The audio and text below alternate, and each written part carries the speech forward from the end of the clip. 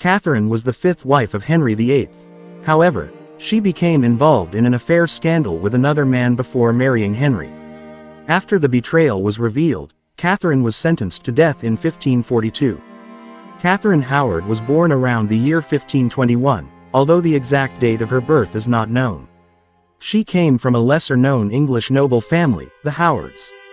Her mother was Joyce Culpeper, and her father was Edmund Howard, the son of Thomas Howard, Duke of Norfolk. The Howard family was one of the noble families with proximity to the court, although not among the most influential. One prominent aspect of Katheryn Howard's early life was her connection to the Boleyn family, particularly Anne Boleyn.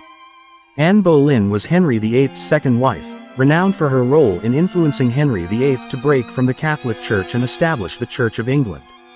Katheryn Howard was a second cousin to Anne Boleyn, as her mother, Joyce Culpeper, was a cousin to Anne Boleyn. If you're interested in a brief history of Anne Boleyn, I've placed a link in the description. Katheryn grew up in a noble family environment that, while not highly notable, still provided her access to education and court life. As a young noblewoman, she likely received education in areas such as court etiquette, art, music, and religion. However, her knowledge might not have been as in-depth, as the educational focus during that time often varied between boys and girls. Like many young noblewomen of her time, Katheryn was likely expected to marry and aid in fostering alliances between noble families. At a young age, around 1539, Katheryn Howard entered the court of Henry VIII as one of the ladies-in-waiting to Queen Anne of Cleves, who was Henry's fourth wife. Queen Anne of Cleves came from Germany, and her marriage to Henry VIII was arranged as part of diplomatic efforts. However, when Henry met Anne in person, he found her unattractive, leading to their divorce. During her time as a lady-in-waiting to Queen Anne, Katheryn had the opportunity to be within the court environment and interact with court members, including King Henry VIII. Ladies-in-waiting often had access to court news and conversations, which could influence their understanding of power and politics.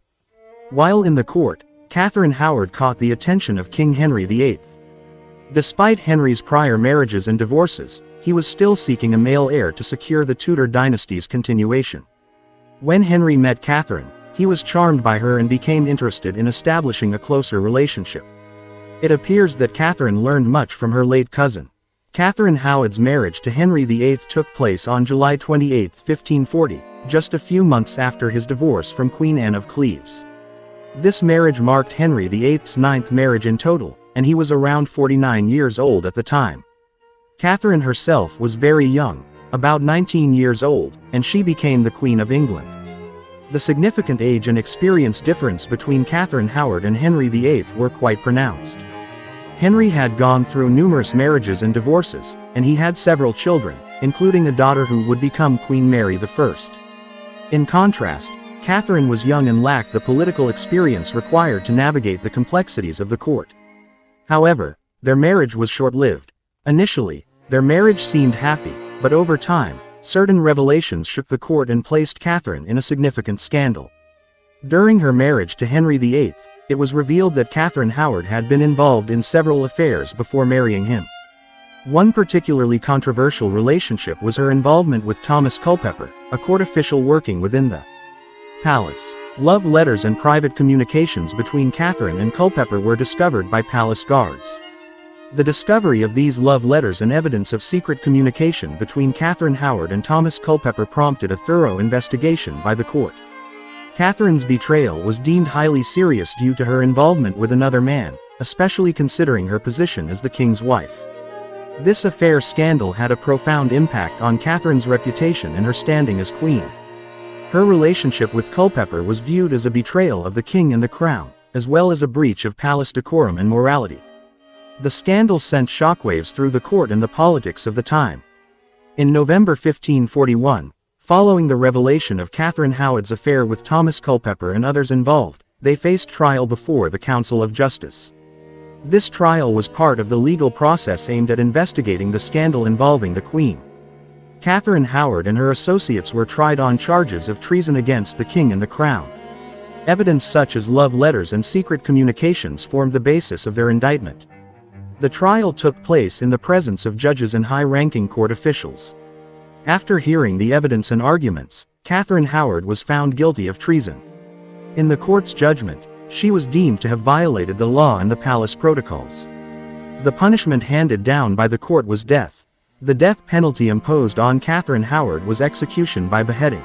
This method was commonly employed during that time for severe capital crimes, including treason against the king and the nation. On February 13, 1542, Katheryn Howard was executed at the Tower of London. The execution was carried out publicly, often serving as a spectacle for the people of that era. Led by an executioner, the beheading was performed carefully to ensure a swift and relatively painless end for the prisoner. With Katheryn's death, her short life came to a tragic conclusion that rocked both the court and the society of the time. The story of Katheryn Howard's execution reflects the harshness of punishment during that era and how this event marked the tragic end to her scandal-ridden life. Her fate also serves as a cautionary tale about the consequences that may arise when one breaches social norms and palace decorum, particularly in an environment rife with political intrigues like the court during Henry VIII's reign.